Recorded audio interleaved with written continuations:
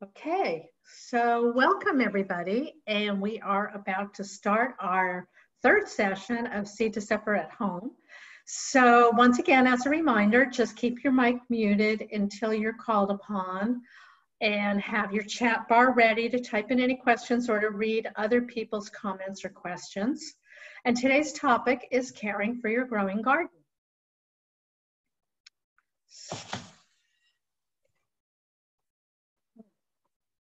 I don't think I can make it. There you go. Thank you, Elizabeth. Tonight we have a few different, one different presenter.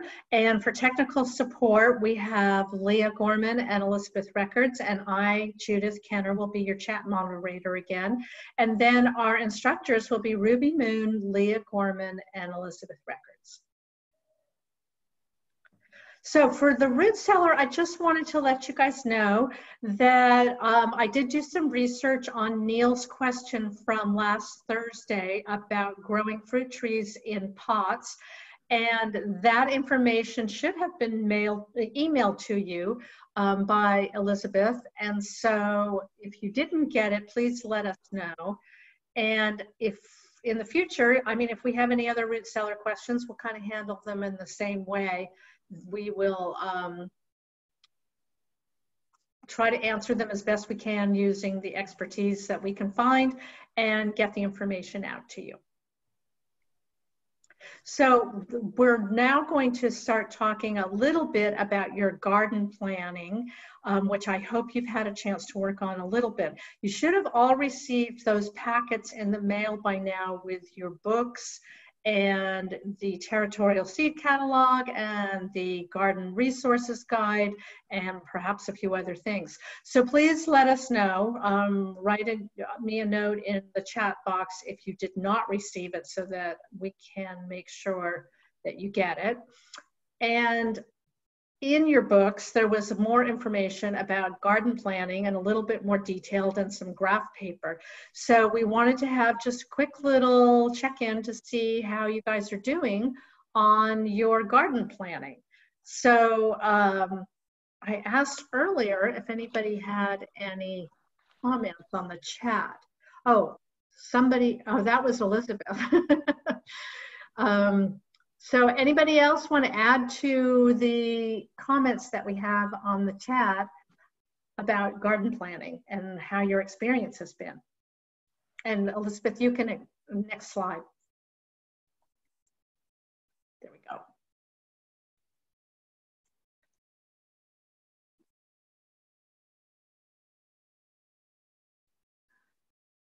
Okay, well, I guess this either means that you don't have any questions or that you haven't done it yet or that you haven't received your materials yet or something of that nature.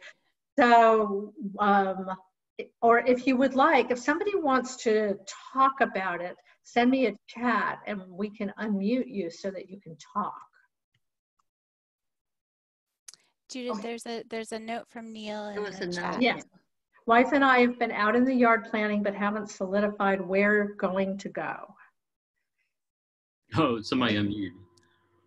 Yeah, we have like on the southeast facing side, it's along the road.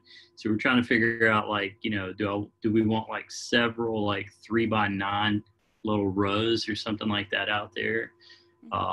So we're still in the very early planning phase of like where it's going to go. We have a pretty good idea of what we want to plant because we had gardens in previously, but this will be a lot more serious because we did buy a home and whatnot. So yeah, it's exciting. I've done it before, but it'll be a lot more fun, I think, doing it at my own home. Yeah. And I think that process of getting out there and looking at, watching things, what happens with the sunlight, what happens with the water, that whole first year you're in a place, like that's where you're going to learn so much that's going to help you in all your future years. Right. We're checking at different times of the day, be like, is it sunny now? Is like, we're trying to find out like, when the sun, we know about where the sun is generally, but exactly where we want to put our little plots. We're trying to say, is it going to be sunny here in 6 months as well? So it's like things like that. Great. Sounds like you're on the right track. Okay, then we have a comment from Brianna saying, we are planning to get soil soon so we can get started. Haven't made a solid plan yet. And then I think I have a new message. Oh, from Malaya, I already started planting. So far, I have purple cauliflower and dinosaur kale. Yay, good for you.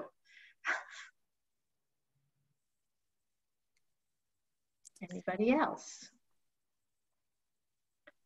Okay, well then we will. I did put a question in there, and I'm sorry it didn't show up. This is Dodai. Mm-hmm. Is it all right that I talk? Sure. Okay. Yeah, so I'm excited about this, and one of the reasons is that I really kind of need the check-in as I go along, or I kind of get sidetracked. And I'm really trying hard to make sure that I don't end up doing like a whole bunch of stuff at once, because my experience is that I will not follow through. So my other problem is that I'm having a problem with my back, and so I'm going to have to call somebody in to do the labor part of it, and I haven't done that yet. And so there's kind of extra organization stuff that I don't normally need to deal with. But I pretty much decided to keep it pretty small this year, but start working on beds for next year. Great. And do you have any questions for us? I do actually, and that's for the, when you do the composting or the layered beds or whatever, you do the brown material. I have something that I've been wondering if it's good for this. I assume it is, but I don't want to do that. And it's called, it's some kind of bedding for stall animals. It's like sawdust that's been pelletized. Is that something that would count as brown material? I'm not an expert on that. Anybody else want to handle that one? So Dodai, is it something that's been already installed, so it's has additional organic matter in it, or is this like brand new stuff? Well, the stuff that I have is probably something I can't use because I think, it got exposed to moisture, and that makes it swell up. So I'm assuming I can't use that, but just it would be new stuff. Probably if it's was new and it got wet, I mean, it's going to get wet in the garden. So I would think it would be fine for brown material. Shika, if you're on and you have any experience using stall kinds of materials or pellets, I would just look at the ingredients and what it is. Sometimes you have to add a little more nitrogen to get things rolling a little bit better. And if you have access to compost that's active, sometimes that's nice to add into the layers as well. Okay, just to get things going? Yeah, yeah, because you want them to be bioavailable for your plants. So if it's like a material that's like more wood pellet like, sometimes they take longer to break down, and sometimes it's nice to have that process go fast. Yeah, I'm just assuming Sorry. Oh, I was just going to say, just to comment on animal bedding type stuff. I keep chickens, and I do add, when I clean out the chicken coop, it's a mixture of wood shavings and chicken manure. And I do add that to compost that I process for a really long time. So it breaks down any bacteria in the chicken manure. But that sort of high carbon material that's made of wood shavings goes really well when you have a nitrogen source like the chicken manure. Okay, all right. So this is Shika. Let me just throw in a little bit. Dodai, especially since the brown layers and green layers, you're doing a lot of different layers alternating. There's really, as long as you don't make that your entire brown layer, I think you're totally fine. And then you also mentioned that you're kind of prepping your beds for next year. And so Yes. you're not going to really plant in it right away. I think everything would break down and be great for next year's beds when you layer with that stuff. But like Jennifer said too, just double check that they didn't put anything, any strange sort of chemical in it, but probably they didn't. And I think it would break down really well, as long as it's just part of the, you know, a bunch of different materials. Okay. Okay, thank you. Thank you all. Okay, so I guess we should start with our topic, our first topic of the day. So Elizabeth, there we go, caring for your growing garden. And so we're going to start with watering and then protecting young plants and weeds and insects. So our first instructor is Ruby Moon, who will talk to you about watering. And I have to have Elizabeth doing the slides, so you'll hear me say slide every once in a while. So you saw this slide last week, I guess, and so maybe you want to remember what are the 4 basic things that plants need to thrive, and you could write this down in your chat. One thing they're missing here is they need you. That's the 5th thing that they need. So if you're not present, then your garden will not thrive. So slide. Okay, so here we are with, and I think you probably touched on this also, your soil. Most of the soil here in the Willamette Valley is clay. If you're lucky, you might have some loamy soil. Or if you have clay, you might have already amended it in some way, or you're planning to. The clay soil is good because it does hold water. However, the water doesn't drain very fast. If you've had a good rain here and you have clay yard, you'll see little pools in your yard. So the different kinds of soil will ask you for different kinds of watering. And that's what this slide is about. So let's talk about how do we water gardens. And I actually don't have a slide for, we don't have a slide for this one, so I'm just going to talk about it. So my feeling is the first and foremost is you really have to know your garden. So no matter what you do for watering, you should be going out every day and personally engaging in your garden in some way. That's the only way you're really going to know whether the plants are thriving or what you should be doing in the future.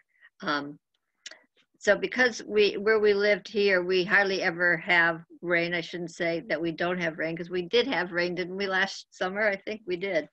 But normally we have dry summers, and so that means we have to provide water. And usually, and seeing we've had a 3 dry years, I guess, we're going to be starting out with water and early on. So when we want to remember to water deeply and frequently. Generally, they say to water 2-3 times a week and do it deep. But if it's really hot or windy, I would say you want to do it more often. Again, let's go to the next slide and we'll show you, yes, this next slide here, that you can spot check your garden, just your finger. You can go in and go down a little ways and see how wet your soil is down below. Don't ever look at the top, because the top will dry out. And then if you did get your books, I found a really, really good thing on page 72 at the top left first column. And it talks about taking your garden soil and putting it in a container. And my suggestion, I found this, would be to have a container that's clear, maybe a glass container, and at least this big, and fill it with soil, and then have it where you're watering. And you'll see if you water and if it's still dry down here, you haven't watered enough. This is a really good, I was very impressed by that piece of information. Anyhow, so I would suggest doing that to really find out what you should be doing for your watering. So slide. Okay, this would be the way a lot of us will start out in our gardens, probably, is using a hose with a nozzle on it and getting right to the roots of the plants. So one of the things I want to talk to you about is that when you use a nozzle, this was good because it shows that there's several different settings on it. I always look for a nozzle head that has a mist, a shower, and a soaker. When you're working with seeds, when you first bring them in, the mist helps a lot to use on seeds. The shower you use often for everything. And then the soaker I will use if I'm doing a whole bed and I want to get it really wet. I just lay it down. And I also, here's where I want to show you some things I use. I've kind of gone to this kind of it's from Radius. I love these. And they're a little spendy, but it's turned out they work really well because they have lots of settings, but you can also put it down on the ground and leave it like this and it becomes oh, maybe you can't see it.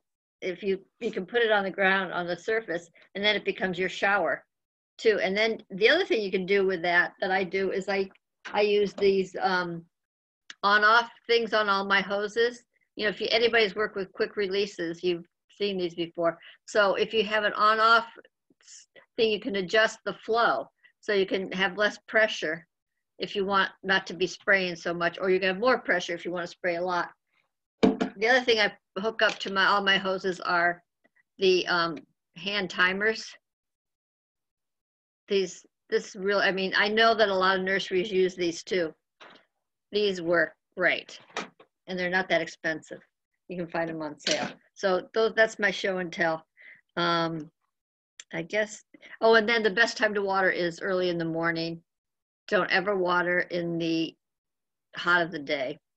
You'll burn your leaves or you can, in the evening is okay too, but really early morning is best. So slide. Watering methods. Okay, we just talked about a bunch of those already. So I showed you some of the tools that I use. Hand watering, you'll probably start out with it. There's no waste usually. It's a lot of work, depending on how big your garden is. If you're starting out small, it's not a lot of work. Sooner or later, I mean, like, of course, I finally went to it. Oh dear, I lost my tool. Oh well, it is the drip irrigation. All my beds are on drip irrigation, and I've done a big thing with timers. This timer will do 4. And something I love about this one is this comes off, so you can actually take this inside at night where you can see and program it inside. You don't have to sit here and do it, which is what I've done in the past. This works great.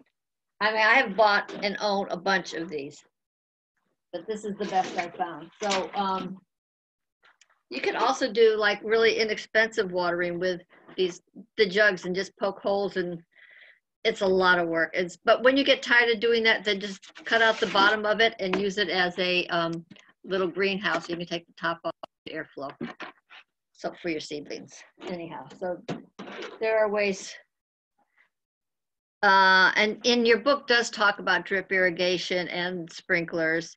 And you can also use soaker hoses. They also have a hose that's like a soaker hose. And these work on only linear plantings. A soaker hose that has holes in it. And you can adjust that with that on-off switch that I showed you. Then you can adjust the flow so you get different amounts of water. And I think that's it. Can you advance it, please? So the different plants have different needs. So we did just talk about the seedlings that you want to mist them and you want to do it every day. They have to be kept moist. You don't want to use too much power on them because otherwise you might take all the soil off and the seeds go flying and then you don't know where they are. So either the misting or gently with the shower. And you have different kinds of plants that grow with deep roots. Some grow with deep roots and some grow shallow roots normally. So it's nice if you can put them all in one bed. So like your parsnips, your tomatoes, and your squashes all have deep roots. So if you have them in the same bed and you're using the same watering together, then it's easier to keep track of that. Those are the deeper rooted things. But if you water anything deep and it doesn't need to be deep, it's not going to go deep. Plants know how they want to grow. So shallow rooted plants will grow shallow rooted. But it's always better to give the bed enough water. Here it says they need 24 inches on the deep rooted ones. So and most of your beds are 12 inches. If you're doing them in a garden bed, the boards are 12 inches, probably, or 10. Anyhow, so next slide. And so this is the slide showing you the deep rooted ones and the shallow ones. And this is how you don't want something that's supposed to be deep rooted to have shallow roots. It won't hold itself up. You think about how big a tomato plant gets, and it has to hold itself up. So it needs to go down deep.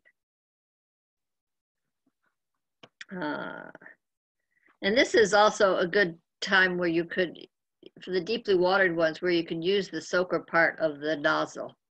That would really, and just leave it there with a timer on it to get it watered. Okay, next slide. Watering for containers. Now that is, we were just talking about this.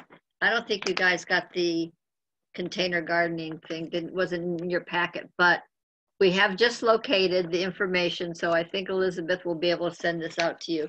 And there's everything you need to know about container gardening in there, including how to water. But if you are watering in containers, they do dry out a lot faster, especially if it's black.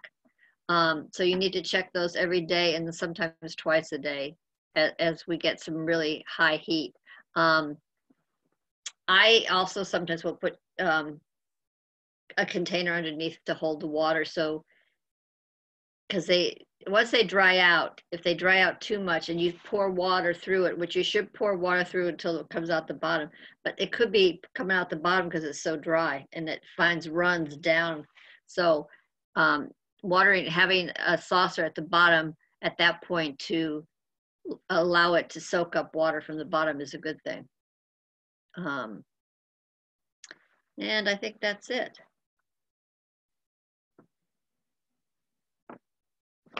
Questions? Judith, did we get any questions? Not yet. So yeah, if you have questions about watering, let us know.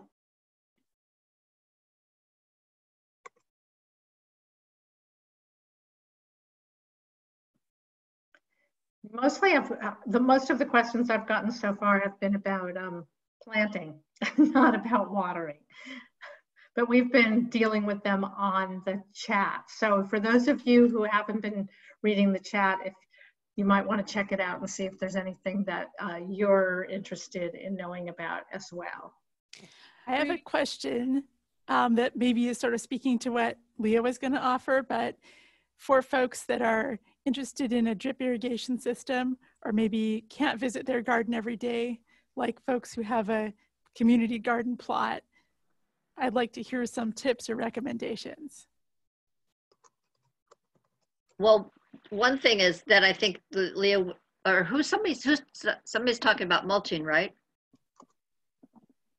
Yeah, and mulching is a big plus if you're not going to be able to do anything every day.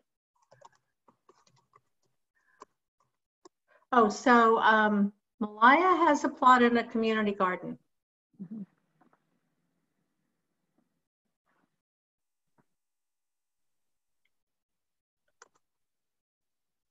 Is there a question? No, no questions so far. If you have, I mean, one tool that I don't know if it would work at a community garden, but that you can't, there are timers that are manual timers like Ruby showed, but there are also timers that you can set with a battery that will make, well, you can say have it water your plants every 2 days. And so those tools are great if you're going to be on vacation. That one is one of them. Yeah, that's a battery one. You know, and I have smaller ones in the past. Yeah. I've used single ones and double ones, but now I just use this because I garden a lot. we found one in the past at Habitat for the Habitat store for like $5. And I think just having some way to get water to your plants when you're out of town, even if it's like making friends with your neighbor that has a garden, can make the difference between a garden that thrives and a garden that gets into trouble. So it could be just a human strategy to solve the problem of taking care of your garden while you're away. But in these hot summers, it's pretty important to be consistent, I think. I have one more thought to share on that, which is that OSU Extension Small Farms has done a lot of research on dry farming, and master gardeners have been studying how this can apply to gardens.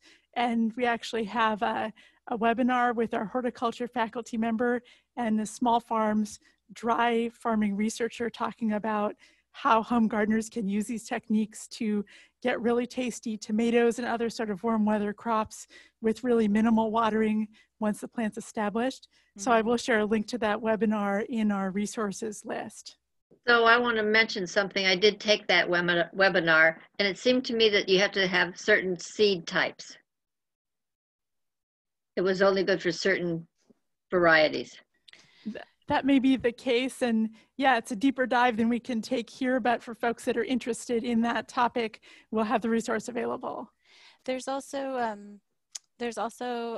a book by the same author who wrote Gardening West of the Cascades, Steve Solomon. He also wrote a book about dry farming that has some interesting diagrams about how you set up your garden beds and which plants really need to be close to the water source and which plants would be farther away and could deal with less water. So that is a good resource too. Also, if you think your garden's not going to get as much water, you might space your plants out farther from each other than you would in a regular garden, because that way they won't be competing with each other for the water that you do give them. Okay, we have a comment back from Malaya saying that when she goes away, she just asks people in the community garden to help when she needs help, which is a great benefit of being in a community garden. And Brianna has a question, which is, what do you recommend for keeping cats out of your dirt? I think vinegar. You could put vinegar on a piece of cloth and put it by your garden beds. I prefer a physical barrier for cats, and I'm gonna, when I am talking about ways to keep pests out of garden beds, some of what we'll show is physical barriers that can exclude unwanted animals, including cats, but that's where I've had the best luck. Also, just having plant cover that covers your whole area, or having that be your end goal. Cats want to dig in the dirt, and if there's no dirt, then they're less likely to cause trouble. Okay, I guess we can move on to our next topic, which is weeding, and Leah Gorman is going to lead us on that. Oh, my tool. All right. Hi, everybody. I'm Leah. I am actually not a master gardener by training. I'm just someone who's been growing vegetables for a bunch of years. So the picture on the left, that's my garden. And I chose this picture of myself because that was, I think, in my second year of gardening was the year that I really felt like I grew a lot of food and that I could really contribute to my year's vegetables. And I was really, so when I was searching for a picture of myself in my garden, I picked this one out. I'm going to talk to you about weeding, which is not, and weed management, which isn't always everybody's favorite part of gardening. But I hope we can give you some strategies that will make it a little bit less burdensome, a little bit less work. And honestly, when I'm out there weeding in my garden, I try to be out there in the summer in the early part of the day or the end of the day when it's not so hot. And I just love being outside at that time of year. It's really beautiful out. And so as long as I can kind of get comfortable, I actually am pretty happy out there when I'm weeding. So could I get the next slide? So I'm hoping everyone will answer me in the chat. What do you guys think about when you think of a weed? Maybe either give me an example of a weed in the chat if you're using it, or what you think a weed is. If I could get a few answers. Judith, would you be willing to read the kind of things as they come up in the chat? Sure, I'm waiting. Oh, okay, here's one. Whatever plants I don't want to be growing. Another one is unwanted in the way plants. And Neil Another had one is anything invasive, grass. Another one is dandelions, and now I think of invasive plants as weeds such as mint. Right, so I think you guys kind of got at the heart of it, that, I mean, a weed is ultimately something that you don't want there. And in a garden, it's almost everything except for your vegetables, right? Because you're just trying to provide that ideal environment for your vegetables. But then there are certain plants like that grass or mint that have a lot of big, thick root system that are really a problem for your growing plant, that they really inhibit its growth. And so some weeds seem to take over more invasive and than others. Can I go to the next slide? I think you guys kind of have the general idea of these next couple of slides, but I'll go through them anyway. So, and Leah, let me just interrupt for a second. We got another comment that some are edible. Right. So some of the plants that that people call weeds, like a dandelion, were plants that people were growing on purpose in Europe and kind of brought over here with their vegetables, but these plants were really successful in this kind of a disturbed environment at growing really fast. Maybe they made a lot of seeds, and so they start out as an edible plant, but they kind of take over and people start thinking they don't want them around. So yes, and I also see a comment that you can only eat dandelions when they're tender, right? Not every plant is that tasty as it gets older. They are medicinal. Good to know. So the other reason I have this slide is just to think about, a lot of our weeds are really good at spreading by seed, right? They're plants that evolve to be successful because they grow really quickly and then they get a whole lot of seeds out there. So you want to think in your garden about sort of how you can keep those plants from going to seed so that you don't have not only that weed now, but hundreds of seeds to make that weed again next year. Could I get the next slide? Somebody also mentioned invasive weeds. So in a garden, and you know, we use the word invasive, we think about things that take over.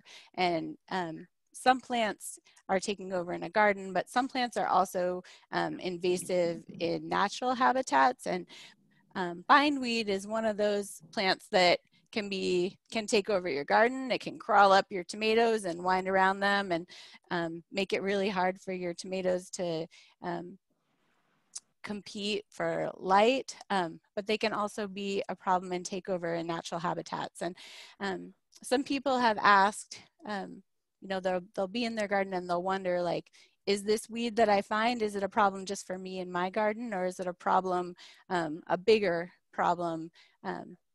And so Institute of Applied Ecology put together this field guidebook. So I wanted to give you this link. I think we're going to be sharing the slides later, just to show you that if you have a weed and you want to look it up and you want to know how big of a problem it is in our area, this is a resource for you to look for.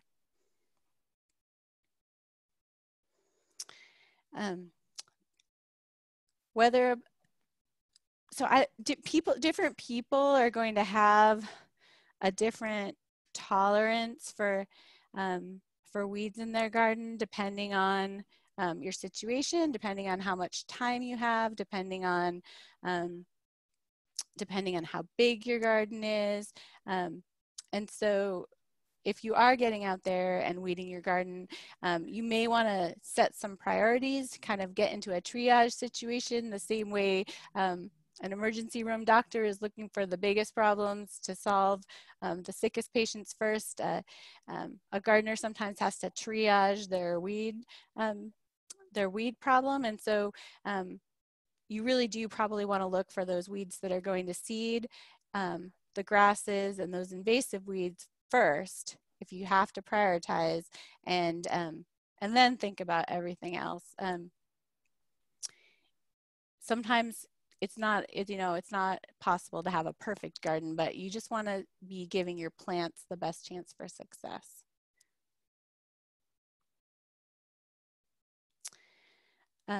I did want to take a little bit of a step backward in thinking about controlling weeds, because getting out there and pulling weeds out is really only one piece of controlling weeds.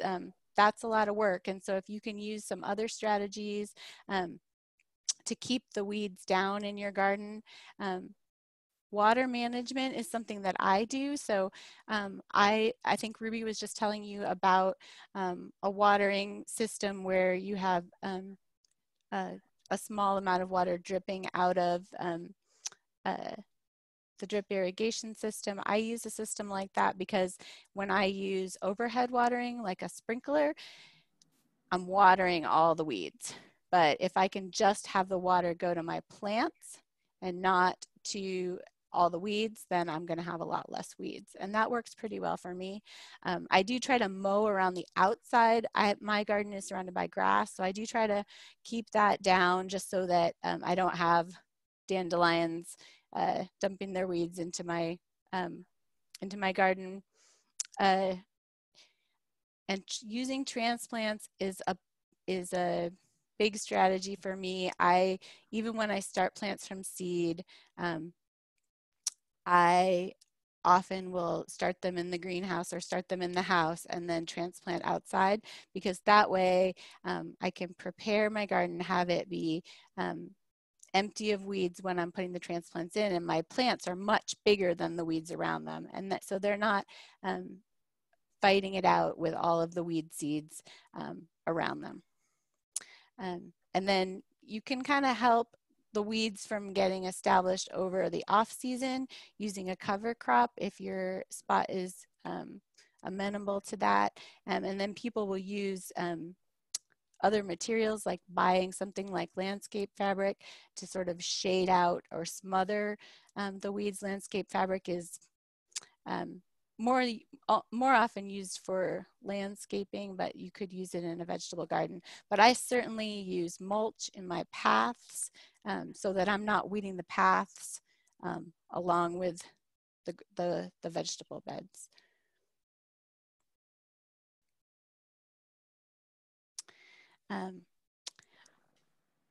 With the rest of our time about weeds, I thought it would be interesting to find out a little bit about what some of the other master gardeners' favorite approaches to weeding, or their favorite tool. I know my favorite garden tool is a long-handled hoe.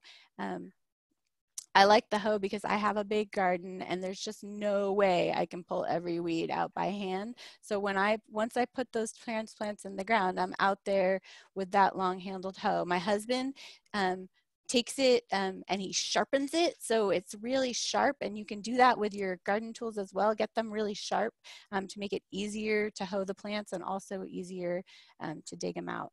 So that's my favorite tool. The other reason I liked it is for that act of what I call like leaning on the hoe, which is I think the same thing that Ruby was saying about getting out in my garden every day where I'm doing nothing and checking out what's going on, looking to see what weeds need to be pulled out the most. Judith, were you going to talk about what your favorite garden tool was? I have mine. I think I can't hear you yet. Let me. I was muted. Okay. My favorite is a hori hori, which looks like this. I never even knew about hori horis until I became a master gardener And then the other master gardeners told me, oh, you need a hori hori. Well, I'm really glad they did, because I use it for everything. It's great for transplantings, starts into your garden, because it just takes up just a little bit of earth. And it's great for weeding because it can stick down really, really far, and it's really strong. So you don't have to worry about it breaking. But I guess I tend to use it a little bit too much, because sometimes when I'm weeding really big areas and I should be using a hoe, I'm really just stuck on using my hori hori, and I've actually never even used a hoe. So every time I'm doing that, I'm thinking, someday I have to try a hoe. And then my husband loves to use just one of these plain little, I guess I would call it an old-fashioned weeder. They're really inexpensive, and you can get them in basically any hardware store or garden store. And they also go really deep, and they're good for just digging out long-rooted weeds. So those are my favorites. So, and this one is mine. It's an ergonomic one, which I like. It's also from Radius. It's really long, so it goes down, and it can get if you don't get the roots, why bother? So that's why I like this, because it's really long, and it's something like a hori hori, but it's a little bit more specific, and it's easier on your hand. And it also goes in under shallow weeds where you can just lift the whole soil up just like you would with a hori hori, but it's just more specific. I'd say it's Radius. I think it's. Are we ready to share about cover crops? I have a little demo to show for cover crops. Yeah, we talked about this ahead of time, and Elizabeth said, well, actually, I have a different favorite way to approach weeds. So we did talk a little bit about covering your soil when your garden is empty. So this would be like a garden bed that you're resting for the winter, whether it's in a garden at a community garden or where you live. But straw is a good thing to use. You can use things like newspaper or cardboard if they're held down with rocks. Just keep in mind that slugs do love to hide under cardboard, so watch out if you're mulching around tender plants. Growing a cover crop, though, is one of my favorite things to protect soil in the winter. The roots help keep the soil from washing away. It crowds out weeds, and then some cover crops even add nitrogen to your soil. So I'm going to show, so this is a fava bean. It makes these big black and white flowers that look like tiny triceratops faces. There it is, ghost triceratops. But these make delicious beans that are used in Mexican and Filipino cuisine, among others. And it's also a really wonderful nitrogen fixer. So this one's one that makes beans that you can eat, but there's also ones that are more just a cover crop. And I got this big old bag of fava beans at the soil amendment sale put on by 10 Rivers Food Web, which is a local resource for getting access to low-cost soil amendments and cover crops. Some other cover crops that are really good include clover. So this one's another nitrogen fixer. And then I also have Phacelia tannacetifolia. This one makes beautiful purple flowers that curl up like the tops of fern fiddleheads. And so that actually brings me to keeping your cover crops from going to seed. Most likely, if you have planted a cover crop, you want to plant it to prepare the way for your future vegetable garden. So cut down those cover crops before they start to make seeds, because then you'll just be planting more cover crop and it will kind of become a weed. But especially these nitrogen fixing ones like the clover or the fava bean, those can be mowed down and then kind of tilled into your garden as you're preparing your garden. And then it will decompose in your soil and just add a little bit of extra nitrogen that will benefit your next year's garden. But yeah, I'm a big fan of the cover crop. That's my share. And I think sometimes I'm a slow learner, but I just didn't realize how useful it would be to mulch my raised beds over the winter and how much work that would save me in the spring, keeping those weeds from growing out over the winter. So that is one lesson that I learned a little late, but has saved me a lot of time recently. Can I add one thing about the clover cover crop? I have a tool. I mean, you have to remove the cover crop when you're ready to plant, and sometimes that can be a hassle. But I found a tool that works really well for just shearing off the clover. Let me see if I can share that with you. Oh, I can't share, I guess. That's all right. All right, I think that we might want to just go to questions about, just quick questions about, are there questions about weeding before we move on to integrated pest management? We do have some questions. One of them is, let's see, when do we plant them if we want to use them as a cover crop? Well, Malaya says to Elizabeth, can you please write in the chat where you bought the fava bean seeds, and when do we plant them if we want to use them as a cover crop? And a similar question is, okay, so the cover crop is specifically for wintering over. No, you can do summer ones too. Buckwheat. Okay, so they're different crops for summer and winter? Yes.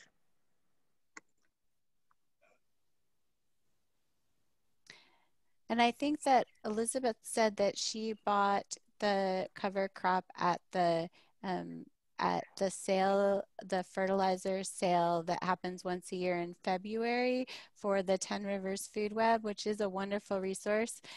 However, if you were trying to find a cover crop seed at this time of year, other nurseries might have it. I know Nichols nursery often will have it in bulk, and that's a low cost way to buy cover crop seed. I think they all do. This is Elizabeth again. If you find yourself in the Portland area, Concentrates Nursery is a place that's sort of a wholesaler, but the public is welcome to buy things there as well. And they have a lot of these things in bulk as well for a low cost. I'm sorry, where? Oh, Concentrates Supply in Portland. And here's another question. I inherited raised beds when I moved a couple months ago. Someone had planted mint in them, and I tried to get it out by the roots, but I'm sure they are there and am concerned if they will stump the growth of my fruits and veggies. This is my first garden. I am going to go ahead and plant and keep on top of it. Any ideas? Keeping on top of it's good. Mm-hmm. And I would just dig really well that first time and pull out as many of those roots as you can. If you're going to keep that soil, just be as thorough as you can. And another thing you can do is every time you see a little mint guy coming up, just pull it out, and it won't hurt your vegetables. I've struggled with mint as a weed, and I would give it a try, but if the mint comes roaring back and really overwhelms your veggies, I would almost think twice about maybe trying to garden in a different place or trying to replace the soil in those beds if there's a time in the future when that's more of a possibility for you. But give it a try and see what happens. Okay, here's another question from Brianna. Okay, so help me understand, in the summer, the cover crop uses up soil to prevent the weeds. Can you explain a little more about how the cover crop works? Yeah, I mean, so the cover crop is basically just a plant like any other plant, but when the cover crop is growing thickly across your surface, it's taking up water and soil nutrients that otherwise weeds would be crowding in for. A lot of these weeds, like Leah was sharing, are really well adapted to grow in disturbed areas. And what is a garden if not a disturbed area, right? We're always digging there or pulling out unwanted plants. So if there's bare soil, weeds will pretty much come. So the cover crop just fills the space that weeds would otherwise be. Okay, and one last quick question before we have to move on. What time of year or month is it best to plant fava bean seeds as a cover crop? Now I'm like, I need to look that one up. I'm trying to remember off the top of my head when we actually planted these. And in fact, my spouse planted them this year, so I need to look back at the timing. Do any other instructors here know when to plant them? I know it's... I've planted them in the fall, and then I've also overwintered. Some beans had stayed there, and then they came up. So I like fava beans because you can actually plant them a little later as a cover crop. Clover, I've found that you have to put clover in pretty much by September in order to get it to germinate. And peas, Austrian peas are a good cover crop if you can get them in September. But fava beans, this year I didn't get them in until October, and they did fabulous. Right. So favas are the best cooler germinating cover crop that I've found in this area. Some people will use a mix of seeds that you can get a mix like in bulk, so that you're kind of covered. One thing out of the mix, one or two things might germinate, and you can get a nice cover crop that way too. But personally, favas are my favorite because of the germination factor. And Elizabeth did say, be sure to cut them down early. Don't let them get too big. I did one year let them get too big, and it took much longer for them to break down. So right now, I didn't get mine as early, so they're about knee high. And when I want to plant tomatoes and summer crops in May, I'll probably knock them down a couple weeks, or I want to actually plant through them. And one last point about the summer cover crops, even though they're growing in summer, there's something that you would put on a bed that you are not planting with your main vegetable crop. So maybe some years I just have a raised bed I'm not going to plant at all, that for some reason, and so that's where I'd put that summer cover crop. I wouldn't be planting it in the bed that I'm actively using. It's also good if people do an early bed, or so like peas and lettuces, kale, something like that, and then they rest it for the summer, and they can put buckwheat in then, and then they do a fall planting, like garlic or anything else that you can think of fall. Well, with that, I think I'm gonna take us to our next topic. So lots of really good questions about weed management, but now we're going to talk about another problem in the garden, which would be pests and diseases. So I'm Elizabeth. I'm an extension staff person that works for the Home Horticulture and Master Gardener program, and it's my privilege to work with a bunch of these really excellent folks that are here tonight. So when we talk about dealing with pests and diseases in the garden, we're really thinking about it in terms of integrated pest management, or IPM. Gosh, I'm hearing some noise in the background. I'm going to... Would one of my co-hosts please find where the chatter is coming from and mute? Thank you. So integrated pest management, or IPM, is really just kind of thinking through the situation when there's a problem, disease, or pest in our garden, and really tailoring the solution to the problem. So for prevention, we would focus on cultural controls, and that could be as simple as like cleaning up fallen plant material that pests could hide in or reproduce in. Then we could use mechanical methods, and that could be something as simple as picking slugs off of a plant. Biological controls would be building habitat for beneficial insects that eat pests that we want to get rid of. And then sometimes we do resort to chemical controls when other methods don't work out, but we do want to use those really carefully and cautiously. So for integrated pest management, there's sort of a little cycle that we go through.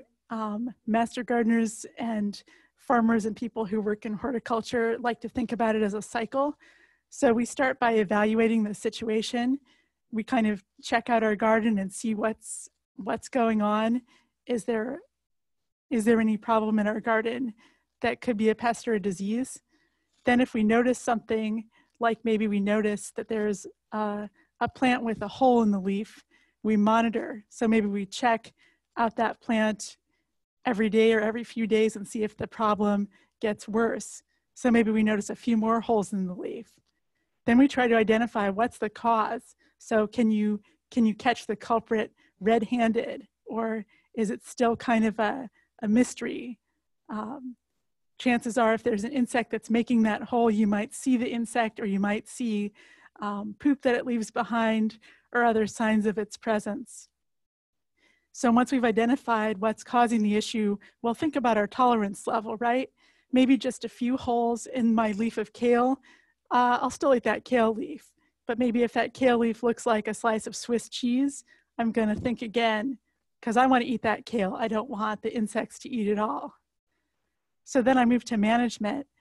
I'm gonna try some of the methods that I outlined in the last slide, and I'm gonna start with sort of the more gentle ones, or kind of trying to get out ahead of the problem by things like cultural control, and work my way up to deciding if, yeah, maybe I'm gonna try mechanical removal or try a biological control. And then maybe I'll think about a pesticide if all other methods fail. So once I've done my management, then I'm going to repeat the cycle again. I'll evaluate and see if my management made any difference in getting rid of that pest, and then I'll take next steps to continue the cycle. So there's many, many plant diseases, and we don't have the ability to go over most of them here tonight, but a plant disease or a nutritional deficiency like the calcium deficiency that's happening with these tomatoes, this would be some sort of damage where maybe there's not an obvious insect pest, but the plant just looks unhealthy. Often there will be like spots or a funny texture on the leaves or the fruit. And I will say that the Master Gardener Volunteer Help Desk is available currently by email and phone and by the Ask an Expert platform online. And then when the public health situation improves, once again, face-to-face. But if you have a plant question that you're not sure what's going on, whether it's an insect or a disease, you can bring it to Master Gardeners in Extension and we'll help troubleshoot it for you. So we did talk about having a tolerance level with pests. Again, is it really a problem? Sometimes people are just sort of tuned to think of a particular insect as a problem, and then they want to immediately like grab for the nearest pesticide, but maybe that's not really necessary. So some of it is kind of asking yourself, how much of a priority is this? And then kind of weighing the benefits and the risks as you decide what's an appropriate next step. So when we're thinking about prevention, here's a gardener who's checking their garden for insect damage. So this gardener is like turning over their leaves to check and see, are there aphids or other insect pests attached to those leaves? Just kind of keeping an eye on things in your garden as often as you can make it out into your garden is good for getting out ahead of the pests before they multiply to a point where it does become a bigger problem. But if you have just a few pests and you can catch them early, then you have a better chance to control it using less challenging methods. And then protecting your plants when they're young and small. So these gardeners have a creative solution that's a little bit like something Ruby showed.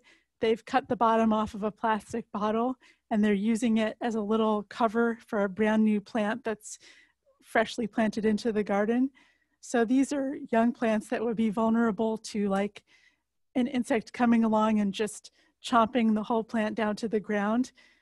Sometimes new gardeners will plant seeds or plant out new young starts and then find that they like magically vanish overnight, and nobody wants to have that experience. but keeping those pests away with just a physical barrier like this is a creative option. Also note that they've taken the caps off the bottles so that the plant can breathe under there and doesn't get too hot. So we're going to talk about physical controls, which would just be removing the problem. This could be as simple as reaching in there and removing the pest by hand. So if you can see like this little slug taking a bite out of your plant, you could just grab it off and put it in a bucket of soapy water to kill it. That would be a possible option. You could also use a strong stream of water to blast insects off of leaves, and this would work well with insects that like cling to the underside of the leaf, and their lifestyle is pretty much just to stick to the leaf, right? It's not insects that are on the move, but it's ones that just hang out and hide out on the leaf. So this is blasting those insects off where they can't eat the plant. Some other physical controls to think about. So there's a blue jay in my neighborhood that knows when I'm out planting seeds, and the blue jay, when I'm done in the garden, will like fly down and go where I planted and dig up the seeds that it likes to eat. So like sunflower seeds are a big hit with my blue jay friend. So birds, many types of birds are not fond of shiny objects. So here's a gardener putting a scratched old CD out in their garden to reflect the light and scare the bird into thinking that maybe there's a predator there. And other things like shiny streamers can work too. At my mom's house, there's a woodpecker that wants to dig into the wooden siding because that's just what it does, right? It just wants to hammer on the wooden siding of her house to attract other woodpeckers. And she uses shiny streamers to scare them away.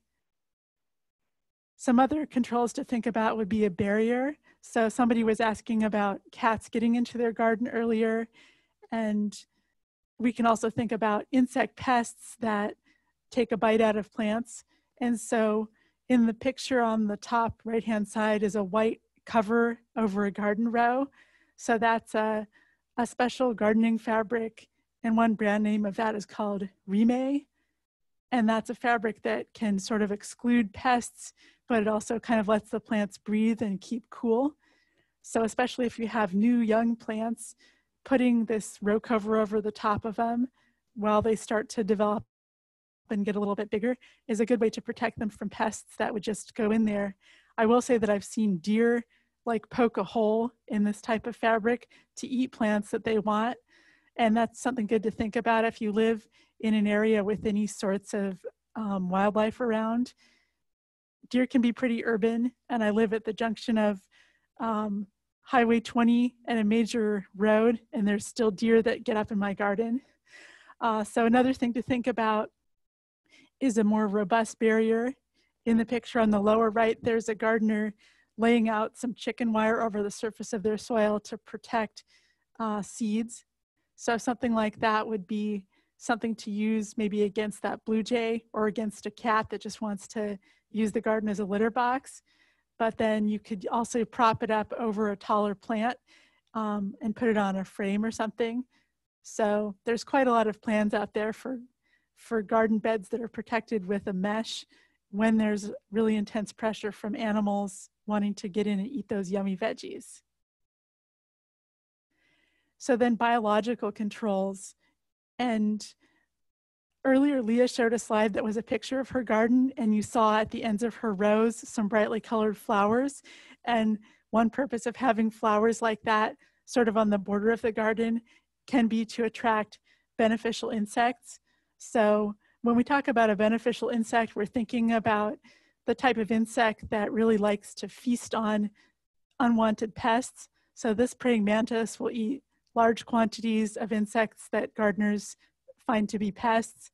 And there are a number of others that we're going to introduce you to in a little game in a moment here.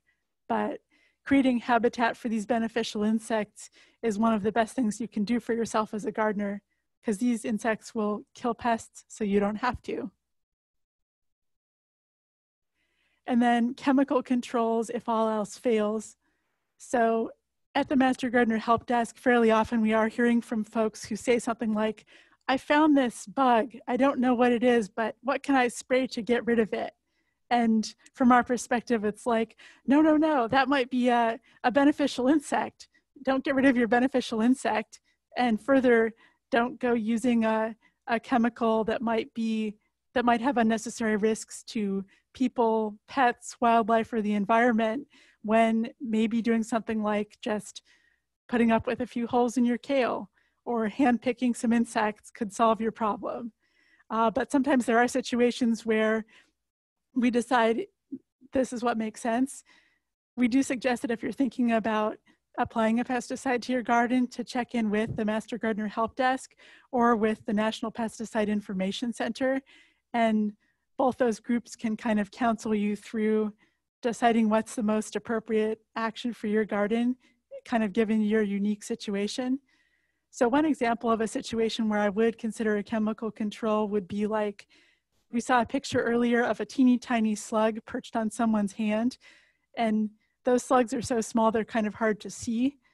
And so that's a situation where if I had really new young plants, like radishes from seed, like I just planted, I would think about sprinkling around some iron phosphate. And one brand name of that is Sluggo. But that basically just dries the slugs out when they eat it. And the risk to people, pets, and wildlife is low. You wouldn't want to go eating Sluggo from the jar, and you wouldn't want your dog or your toddler to get into it and eat it, but the risk is pretty low to apply it to your garden. So that's just one consideration. And Elizabeth, in the book, there are a few examples like that of situations where you might use something where there's an organic method. If please go on. Yeah. So it's just somewhere that people can look. I think it's in this same chapter about caring for your growing garden.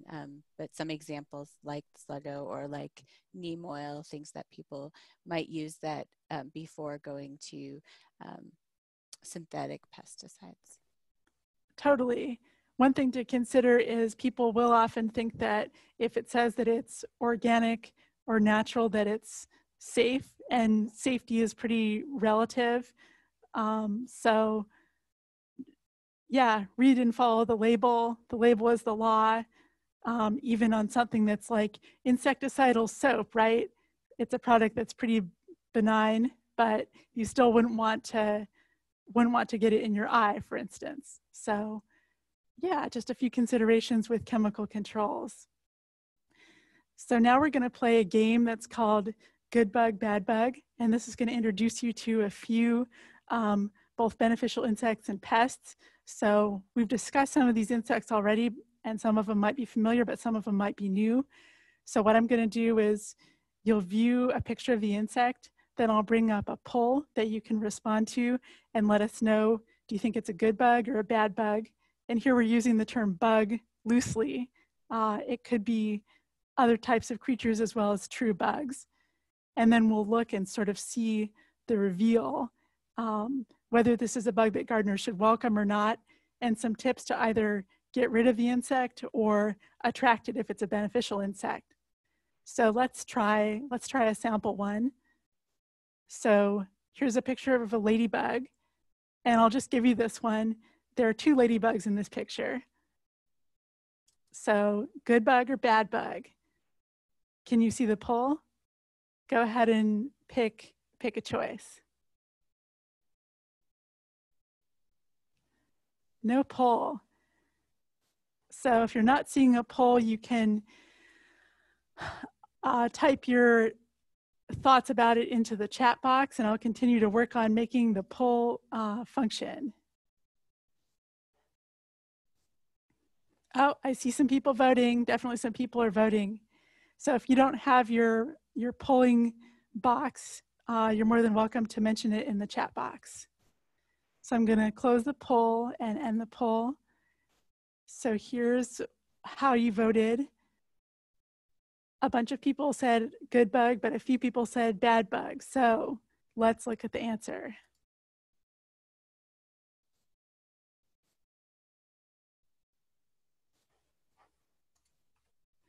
So ladybugs are a beneficial insect to have. And actually in this picture, there's both a larval ladybird or lady beetle and an adult. And they really will feed on aphids, mealybugs, and spider mites. And to attract these insects to your garden, have flowers that produce pollen and nectar. And you could also consider spraying on whey and yeast to your plants. I've never tried the whey and yeast thing. I find that if I have aphids, usually there's some ladybugs on the scene. All right, how are you feeling about this good bug, bad bug? Ready for another one? Cabbage worms, good bug or bad bug? Here comes the poll.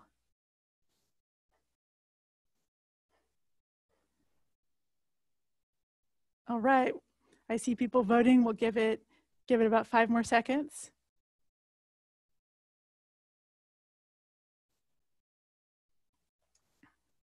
So the vote is in. People are saying that this is a bad bug. And in fact, the picture's kind of a spoiler. You can see where they took a bite out of this cabbage leaf. But yes, cabbage worms will feed on plants in the cabbage family, and they will eat a hole right in the leaf. So one way to control these is to remove plant debris, like old leaves that have fallen off your crops. That's places where these insects can hide and reproduce. You can also use row covers to protect young plants. And then you can go in and grab those green worms off of there if you can see them. All right, next bug up, the green lacewing. Here comes your poll. Green lacewing, good bug or bad bug?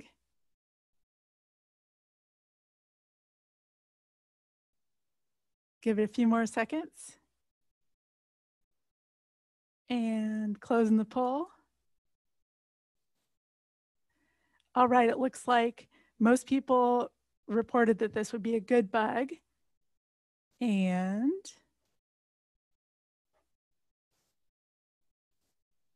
it is indeed a good bug.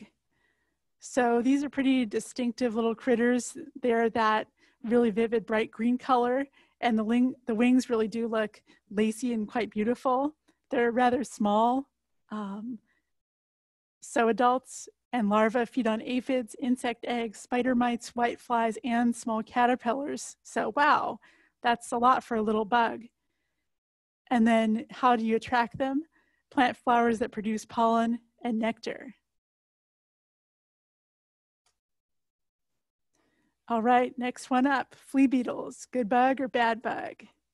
Good bug or bad bug?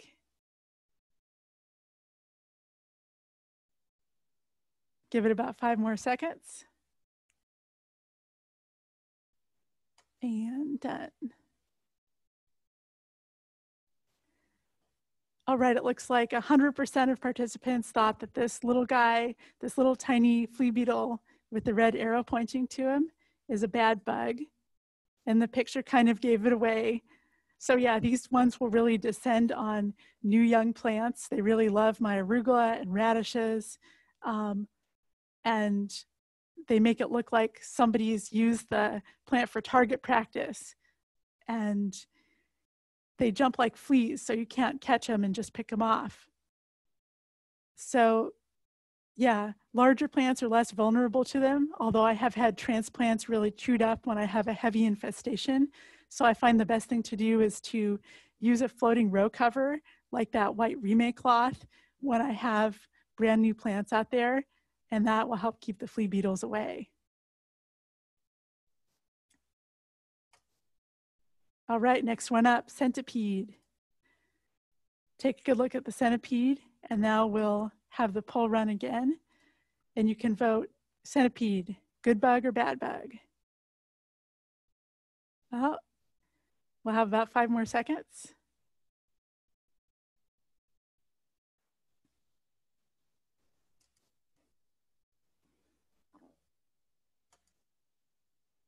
So more people, about 70% thought this was a bad bug, but about 30% thought it was a good bug. So we're gonna see the results.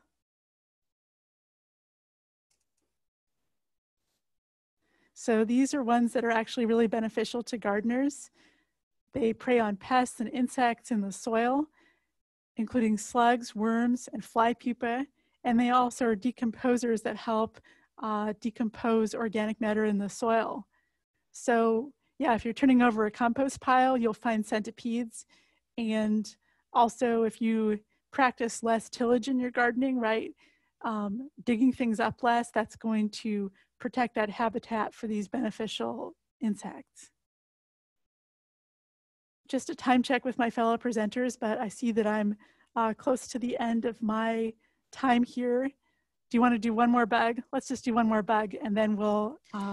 I think you're fine. Okay. Why don't you just finish up, and then if there's not as much time for questions, we can always get back to people through the root cellar. We do have lots of questions waiting, just to let you know. We'll leave a little time for questions. We'll do a few more. And I will let folks know that if this activity is fun for you, that in your email is a link to a handout that has a whole lot more of these. All right. So here's an easy one for you. Slugs, good bug or bad bug? You can see them kind of having fun here and partying. All right, good bug or bad bug? Yeah, I'm just gonna end the poll because I think this one's pretty clear, but if you're a brand new gardener, maybe you've never experienced what slugs can do to a garden. Remember how I talked about plants vanishing overnight, like by bad magic? It's a slug. It's in the belly of a slug. So yeah, one thing you can do to remove slugs is to consider putting out a trap made with beer or yeast. I like to keep my beer for myself, but in one of our extension resources called Growing Your Own, there's a recipe for a concoction you can make with yeast and sugar that will attract slugs to drown in a little container that you plant in the ground. So we can share that recipe with you. And yeah, go on. Elizabeth, I have two strategies for slugs that aren't on there. One is I keep ducks in my garden pen area during the year when I'm not growing a garden, and they eat all the slug eggs and all the slugs. So by the time I plant, they're gone.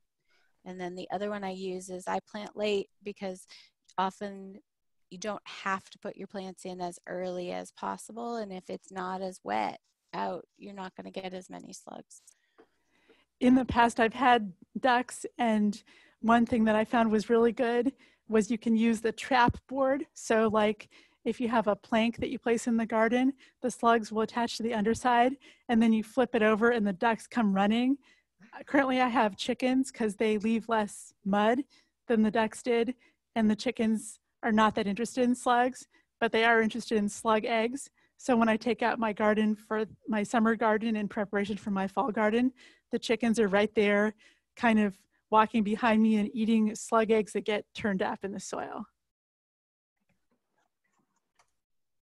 All right, here's one more for you. Yellow jackets, good bug or bad bug? And in this case, we'll think about this from a plant's point of view, right? We know that humans don't really want to snuggle up to a yellow jacket, but yeah, good bug or bad bug from a plant's point of view? Just a couple more seconds.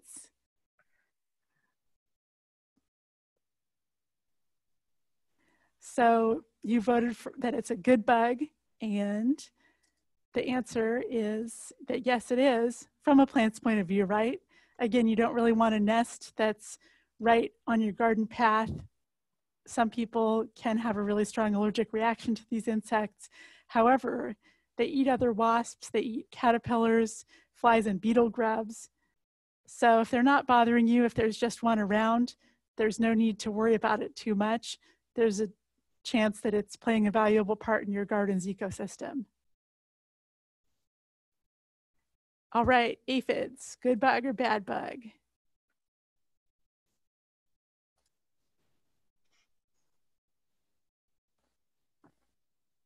A few more seconds. I think our gardeners have done their homework, or else you've experienced what aphids can do. So you voted that the aphid is a bad bug. And yeah, so these are these little squishy insects that attach to the plant and suck out the juices. We talked about how attracting ladybugs and beneficial insects like green lacewings is a good way to start to get rid of these. You can also spray these with insecticidal soap. And one question that does come up for us pretty often is, can you just use a solution of dish soap? And because dish soap ingredients vary and not all of them are studied, so we don't really know their effect on plants or people or the environment, we try to encourage folks when they come to Master Gardeners to get a soap that's labeled specifically for getting insects off of plants, like you can get at a nursery store. All right, got another one for you, cabbage maggots. There's the cabbage maggot.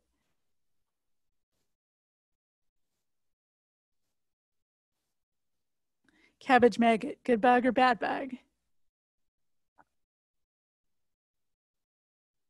Couple more seconds.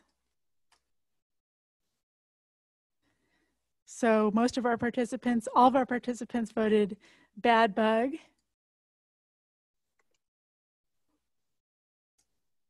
And yeah, so these guys feed on the roots of plants in the cabbage family, broccoli, cauliflower, and you might know that they're there because the growth of the plant is looking stunted. You won't necessarily see them because they're down there feeding on the root. But these creatures live and reproduce in plant debris. So when your summer garden is getting done, if you can clean up any fallen plant debris, you're helping to get rid of them. And then you can also use row covers on young plants to keep them from getting in. This also suggests keeping wild mustard away from your garden. So this would be like a weedy plant in the mustard family. Probably it has little yellow flowers. And this is a place where these cabbage maggots can hang out and then move to garden plants. So yeah, get rid of that wild mustard. And then I'm just going to give you one more here. This is a fun one to end with. Minute pirate bug, good bug or bad bug?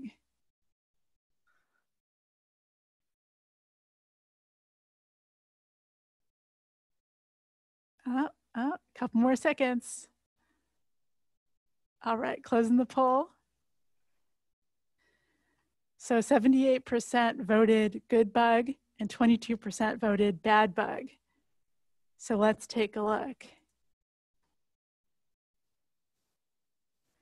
So this is a really beneficial insect to have.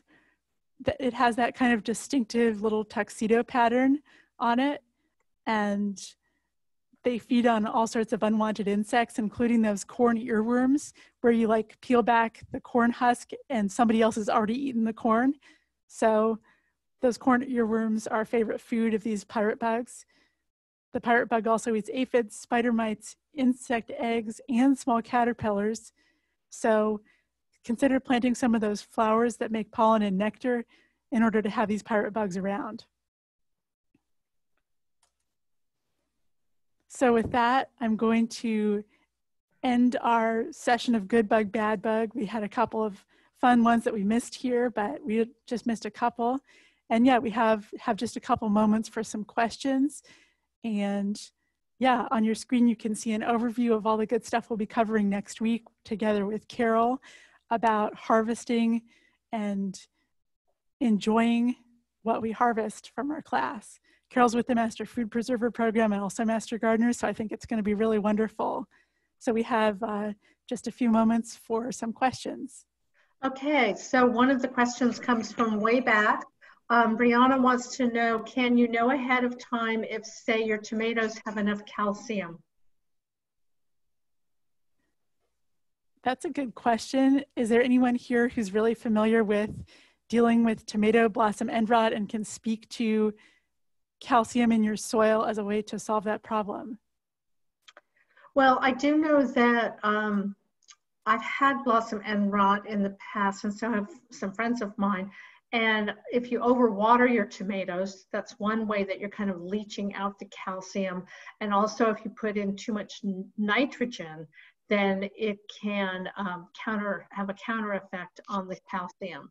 So when you're using fertilizer on your tomatoes, make sure that it's a fertilizer that's for tomatoes.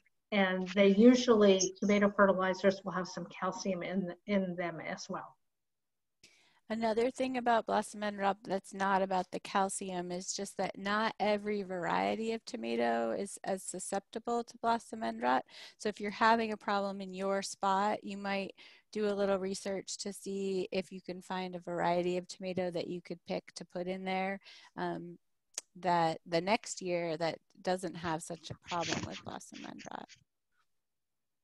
Okay, another question has to do with what you said, Elizabeth, about using yeast and whey. Which kind of yeast, nutritional or bread yeast? That's a really good question. And honestly, these slides came to me with this suggestion. I'm guessing that it's bread yeast, but I'd like to verify that and respond to it in a follow-up. Okay. And what are some good examples of pollen and nectar plants? Oh my gosh, there's so many options. Yeah. So earlier today, I was watching a webinar from the Oregon Flora Project, and next, like in June, they're coming out with a web app or a website that's helping gardeners pick native plants that are well suited to their site and also matching their color scheme and all sorts of wonderful things. So I will point to where that will live in the future in our resource list. How about others of you? Are there ones that you'd specifically like to share?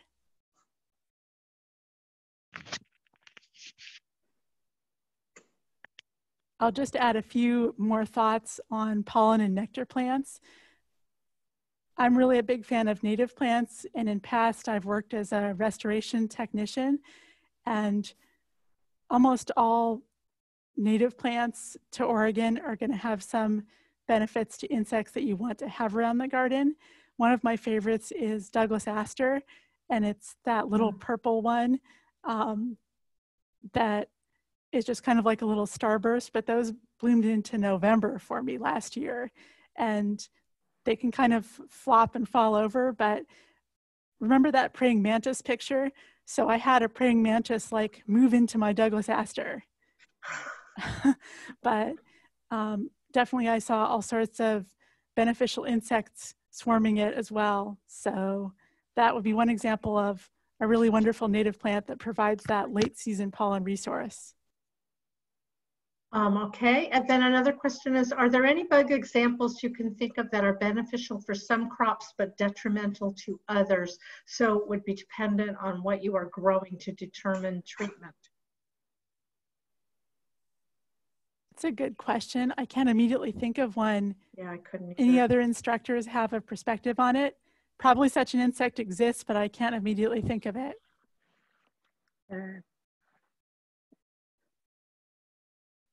Okay, and somebody else wanted to know if centipedes sting. It depends on the centipede, and there's definitely some kinds that sting. Like I was actually looking for a picture for this slide, and I found a picture of a house centipede, and they eat all sorts of pests that live in the home. So this is basically a beneficial insect, but yes, they can sting. So I would say I'm not sure about the centipede that lives in the garden. I probably wouldn't handle it or like give it to a child to hold or something, but I don't think it would just come up on you and sting you. I think probably it's pretty harmless. Somebody else wants to know about how do you check your soil pH, which is a different topic, but I think we've mentioned this previously that you can get a free pH test on your soil at the Master Gardener help desk, which is not open right now because of COVID-19, but when it is open, you can bring in a sample of your soil in a little plastic bag and they will let you know what your pH is. Anything else? Oh, asters. So you would just plant, say, asters around the periphery of the garden mixed among the veggies? Yeah, so there's actually some research from OSU's own garden ecology lab about some different schemes for planting native plants in a garden and where they attract the most insects. And so basically the answer is it varies. but we can share some additional research and resources. We're pretty much in the closing moment of our Yes, we are. class for tonight. And if anybody else had something they really wanted to share, I was just going to open it up. Hi, this is Dodai. Hi, Dodai. I have a honeysuckle. I like the smell, and then the hummingbirds love it. But every year it gets swarmed by aphids. And I've tried spraying the soap on it, and I don't know, I don't really see a whole lot of ladybugs, but they're just like covered in it. It doesn't seem to do any good. Yeah, that's a good question. It's possible that the amount of aphids is so great that there's just managed to be some that survive the soap treatment. It's also possible that maybe the soap treatment isn't labeled for use on aphids. They do vary. So I would need to know a little bit more about what product you're using. That would be a good thing to ask the National Pesticide Information Center, or put in the question chat box and we can look into it a little bit more for you. Okay, I think I'm missing the question chat box. Do I come onto this meeting when we're not meeting and use chat, or is there something else? So I'm not sure what device you're on, Dodai, but somewhere there should be a cartoon of a little speech bubble, and that should bring up for you a box where participants are chatting. But you could also respond to the email that I sent you yesterday with your question, and we can kind of take it from there behind the scenes. Okay, thank you. Perfect, thank you. Well, with that, I'm gonna say it's been such a fun evening with all of you. It's been a really lively conversation in the chat. And next week, I'm sorry, on Thursday, usually we teach this class on a weekly basis, but our last class in this 4-class series is happening this coming Thursday, this week. Join us for harvesting and using your bounty.